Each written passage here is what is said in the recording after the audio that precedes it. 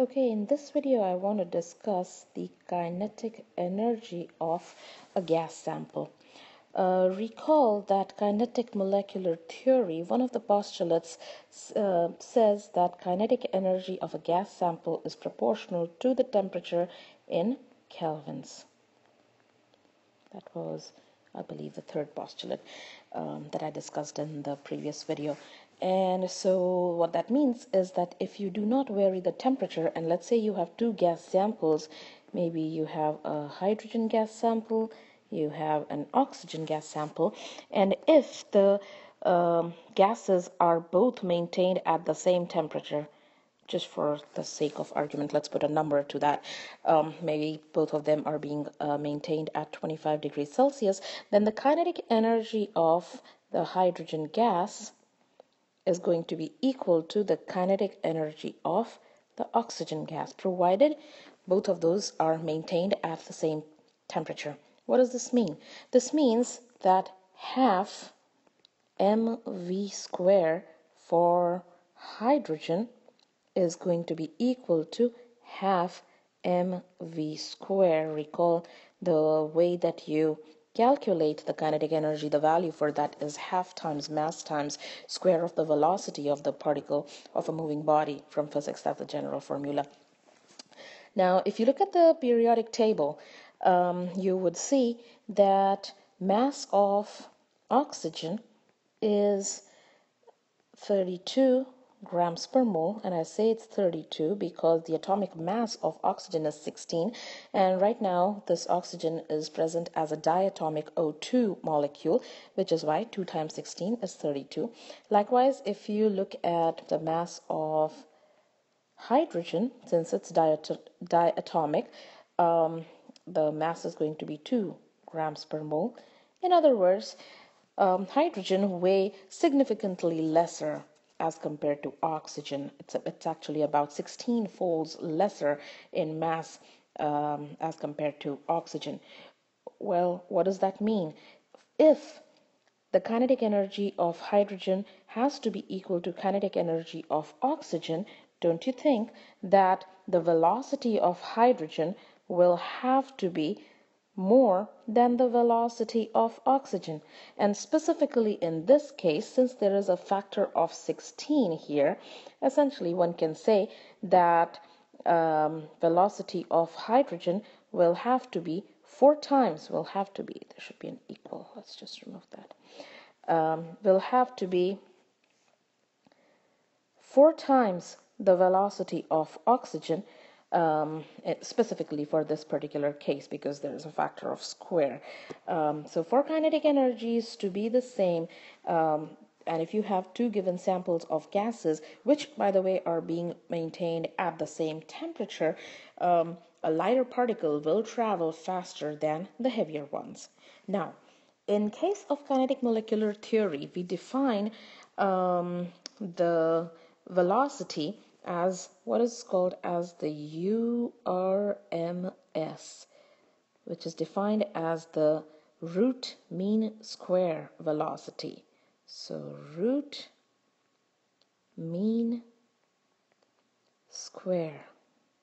That means, let's say you have 5 particles in a gas sample. Let's say we have 5 particles, and if you know the velocities of those, square of the velocities, you take the mean of all of those and you find out the square root, and that will give you the root mean square velocity, which is, one can say, a special type of an average. I wouldn't say that it is exactly same as the average velocity, but one could say that it is a special kind of average. Now, for any average kinetic energy for a given sample, let's say you have a mole of sample.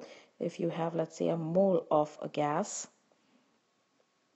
which contains Avogadro's number 6.022 times 10 to the power of 23 molecules of the gas, one can say that the kinetic energy, average kinetic energy, is going to be equal to half times mass of each particle, and since we know that there's Avogadro's number, I'm going to multiply that with the mass times the average, the square of the average velocity.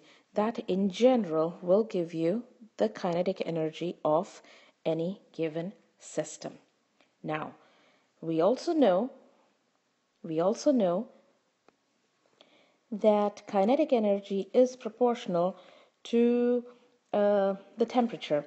Turns out this relationship between the average kinetic energy and the temperature in Kelvin is that average kinetic energy is equal to 3 divided by 2 times RT. So 3 times RT by 2, that gives you the specific relationship between the kinetic energy, the average kinetic energy, and the temperature in Kelvin.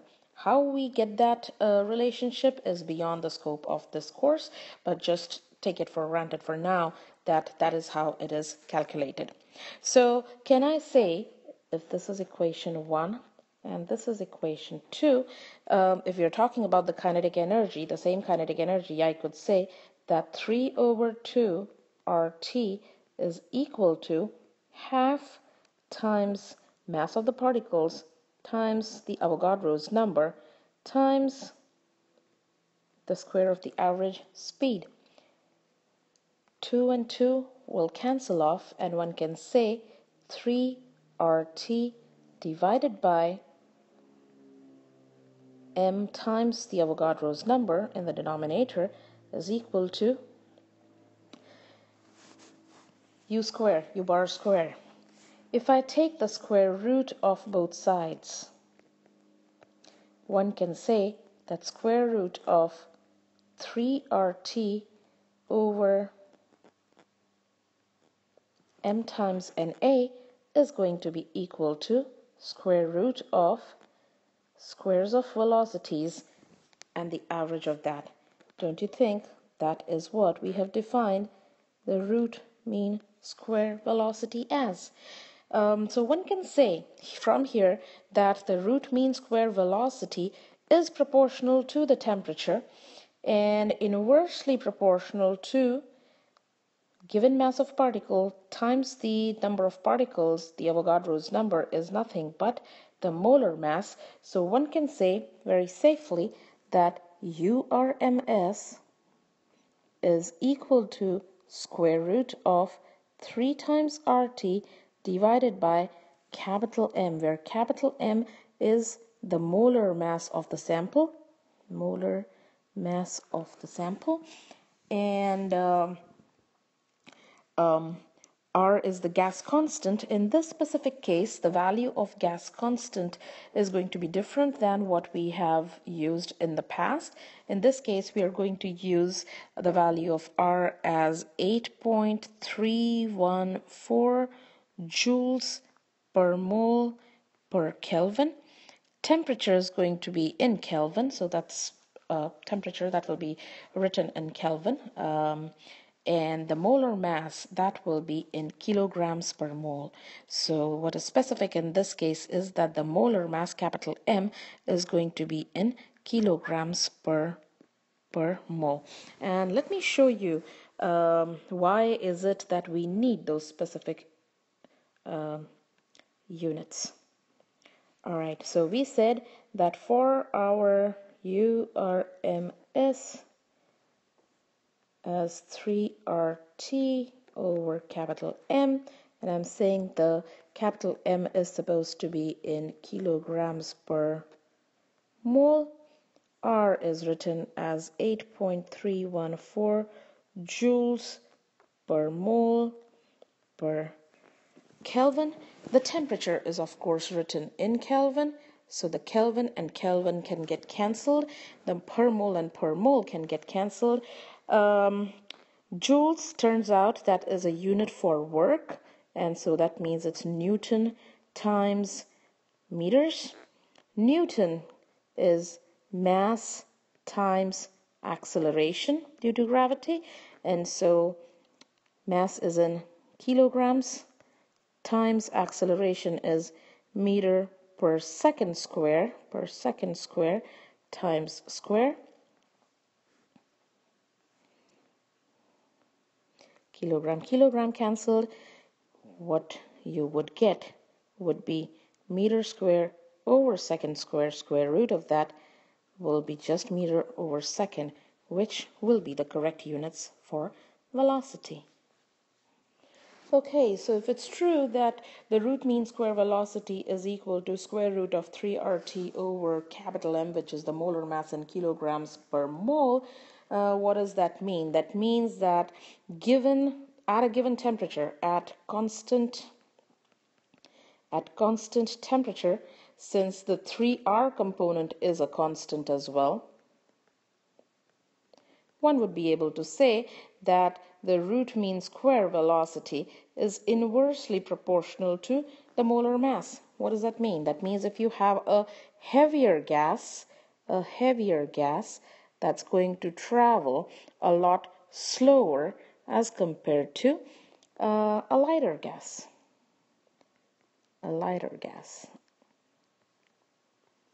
So lighter gases will move faster, heavier gases will move slower. So at any given point of time, let's say you were comparing helium to perhaps neon to perhaps xenon, one would be able to say that provided the temperature is constant and maintained, the velocity of xenon is going to be least, the velocity of helium is going to be maximum. So let's see if we can apply that on a question, if we can calculate that. So the question here that I want to discuss is the same as what's in the PowerPoint, where we are interested in determining the velocity of helium atoms and the velocity of neon atoms at 25 degrees Celsius. All you have to do is use the formula. The formula is URMS is equal to square root of 3RT over capital M. The temperature is given in 25 degrees Celsius. We will simply add 273 to 25. That will give me 298 Kelvin. That is the temperature in Kelvin. Now, if you were to think about the mass of helium, recall from the periodic table, it is the second element which has the atomic mass of 4. So 4 grams of helium would be contained in 1 mole of helium. And if you were to convert that into kilograms, you would say that, well, 1,000 grams make a kilogram, and so the grams of helium and the grams is going to cancel off, and one can safely say that 4 times 10 to the power of -3 kilogram per mole is what we are looking at for the mass of helium. Likewise, for the mass of